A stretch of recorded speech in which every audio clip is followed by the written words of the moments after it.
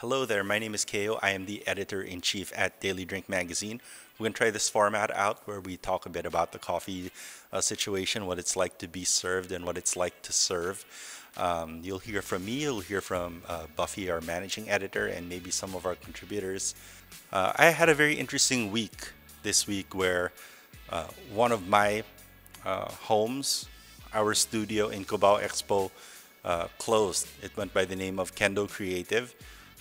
Many people considered it a cafe, but it really wasn't a cafe. It's an art studio where we had a coffee bar. And the coffee bar, my perception was that it was an art as well. And we wanted to approach everything as an art. We tried to approach art as art. We tried to approach graffiti as art, vandalism as art. We tried to approach conversation as art, and of course, coffee as an art. But the conversation and the coffee really went hand in hand, and that's something I really wanted to cover today. And kind of what I learned being the head barista over at Kendo, um, and what I experienced serving there. When we first started out, I was just using three pour over cones, three Kalita 102s, and a kettle, a Kalita kettle that my wife had given me as a gift, and an induction cooker, which meant that we had to boil all of our water, 1 cup at a time. So I was actually weighing in my water every time that I boiled it. And we also didn't have an electric grinder, so I was using a Porlex grinder in the beginning, and then once at some point a stone inside my coffee cracked the Porlex burr, I had to switch out to a Lido 2 grinder, which is a little bit faster, but grinding all of those cups of coffee was still quite an ordeal, and it took several minutes to do. Now, those of us who are used to serving coffee in a specialty coffee fashion know that the origin story and the coffee story, the coffee journey from the farmer and the producer going to the roaster, you talk a bit about what the roaster did, and then what the barista is doing in preparation. These are all things that we're used to conveying, to saying when we're talking about the coffee itself. When you are hand grinding all of that coffee and three people come in and want to know about that coffee, it takes quite some time to make. And I ended up having some cup of coffees that took 15 minutes to make because you had to boil the water, you had to grind the coffee, and no matter how fast I got at this, it would still take much longer to do than it took to tell the story of the coffee itself. And what I learned from doing that is, frankly, listening. So I would learn to ask the customers and the people who would come in and order coffee.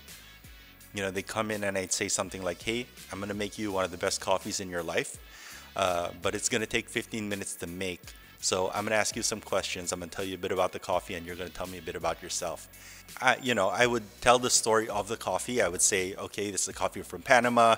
This is what's special about that area. Here's what happened in that region or geography to make the coffee taste better, or taste the way that it does. And here's what the roaster did," which are all very normal things that you do in specialty coffee, kind of respecting the journey of the coffee. But what I found was that after 2 to 3 minutes, I would run out of things to say.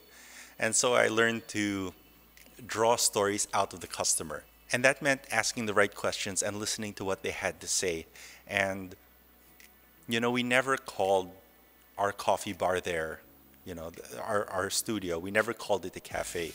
And the reason why was because I really saw coffee as an art. What do I mean? In Honeycomb, we actually worked with a lot of public art. And one of the things that I always say to clients, to the cities, to the places that we're going to be installing the artwork, what I usually say is that, public art, the artist always has an intention, right? So there's something, usually a message that the artist wants to say, wants to convey. However, by leaving it in public, people interact with it on an ongoing basis, and maybe the artist isn't there to explain, or ideally, the art doesn't need any explanation.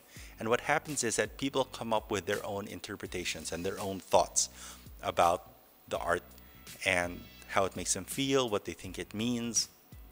And what I found is that that's true for coffee as well, if we treat coffee as an art, which is that there is a true story about the coffee, but when it comes into contact with different people, it means something new to those people.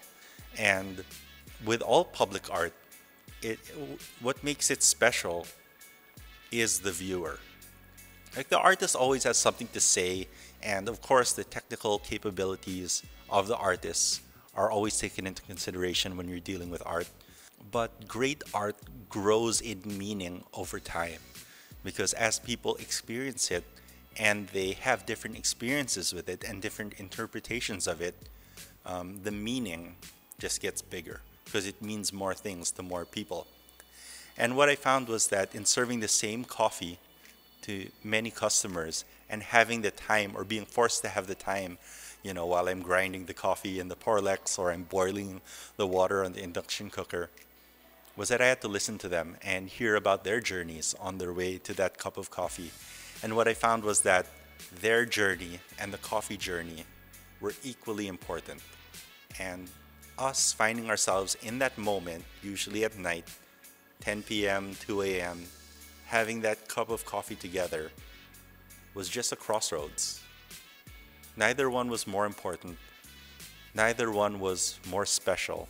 And I've seen it happen very many times in my own career, in my own journey with coffee, where I see that, the science will take over, the technicalities will take over. Kendo really was a reframing for me. We started with 10, 15 minutes of making the coffee, but we ended up talking to some of them until the wee hours of the morning. 3, 4 hours. It would just start with a cup of coffee. And it makes coffee even more special because it becomes the meeting point. It becomes the intersection of our lives.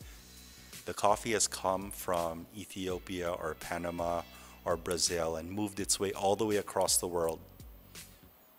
But the customer has also come from wherever, different places, and they've moved their ways all across the world.